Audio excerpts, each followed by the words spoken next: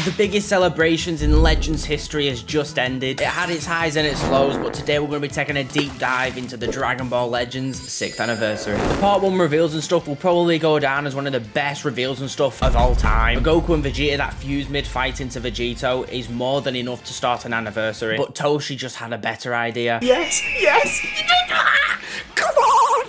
LF Super Saiyan Blue Goku and Vegeta that fused into Gogeta Blue dropped alongside LF Super Vegito, and it made the greatest part 1 to a Legends celebration I think we'll ever get. These units are cool, yes, but it doesn't matter if they're absolutely cheeks, which isn't the case for these two. They are both here to stay for at least the next couple of months. Starting with Super Vegito's unique ability. It's absolutely horrible to play against, but you know, if you're using it, it's a load of fun, like a lot of things in Legends. As you might know, I'm not a big fan of the Rising Rush mechanic in Legends. With it being able to change the game like that, and it being very luck-based, I just don't think it's very good. But at least when you get hit with a Rising Rush with this Vegito, you know you're dead, so it's not really that big of a deal. And vice versa, you're not worried about getting your rush guessed. You know, it's literally the worst feeling ever. Moving over to Gogeta, you might call me a little bit biased because you might know that I'm quite a little bit of a Gogeta fanboy, but I do think that this is the better unique ability out of the two. His Assault Chain is disgusting. Like, the damage it can rack up is really, really good, especially in the current meta with Super Saiyan 4 Gogeta running around. Obviously, his gauge doesn't fill up when this Gogeta's using his Assault Chain. Combining that with this Gogeta Blue having type advantage against this Gogeta, Super Saiyan 4 Gogeta, it's like heaven.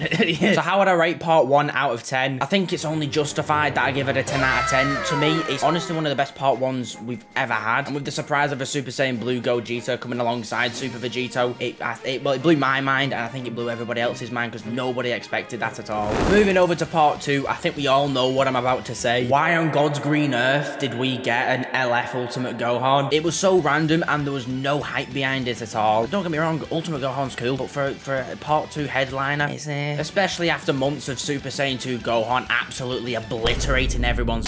There was one shining light at the end of the tunnel, LF Super Saiyan Goku, but it doesn't matter because he's as useful as a paper mache submarine. Like, he's absolutely crap. There is no passion, there is no vision, there is no aggression, there is no fucking mindset. To be honest, I'm not going to talk much about part 2 because I think we all share the same feeling that part 2 was quite disappointing. They did drop a very cool Beerus unit that I still use from time to time. Well, that's mainly because it's Beerus and I quite like Beerus, you know, so I'm not going to mess around. Part 2 was an absolute stinker. 3 out of 10. With the combination of another overpowered Gohan unit that nobody wanted and a unit that everybody did want but they made really crap in Super Saiyan Goku, I think I'm being kind giving it a 3 out of 10. But you know, seeing part 1 was so good, we can forgive a naff part 2. What we can't accept is a naff part 3 though, and well, I can confirm it was an absolute banger.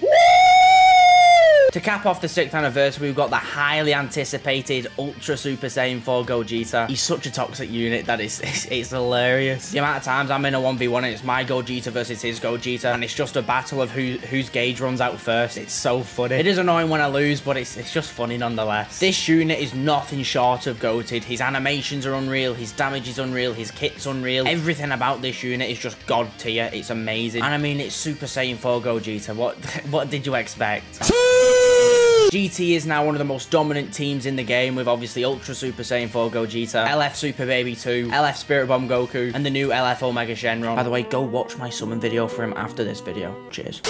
All these units absolutely cooking PvP, and I'm just happy to see GT a usable team again after so many years. The team I'm using right now is just so fun. It's Gogeta, Omega Shenron, and then Super 17. It's just a fun team to use. So on a scale of 1 to 10, how would I rate part 3? 9.5 out of 10. Yes, it's not a 10 out of 10, but for one reason. You're probably going to call me petty, but I don't care. It really annoyed me. I deducted half a point because the part 3 reveals and stuff, it was one of the worst reveals and stuff I've ever seen. They announced Super Saiyan 4 Gogeta right at the start of the reveals and stuff. No excitement, no build up, no hype, nothing. Just bang, Super Saiyan 4 Gogeta.